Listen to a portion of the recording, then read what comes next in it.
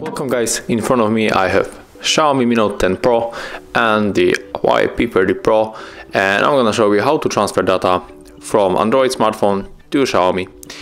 So the first thing is just to open the application that we are going to use, and I download from the Google Play Store application named Clone It and just open on the both smartphones. Click here all at once, and right now we have to pick sender here because of course we are sending data from the Huawei, and receiver on Xiaomi. Click search again here and just wait a little bit.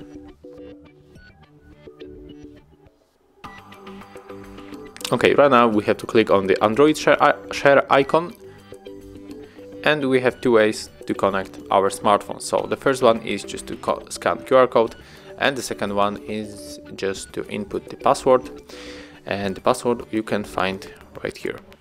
So I will go with the scanning QR code.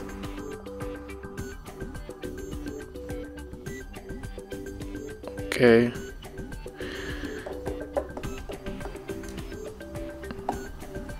Now accept request on your Android smartphone. And right now we can choose whatever you want from the Huawei to our Xiaomi, but it is only an example, so I'll go for the details.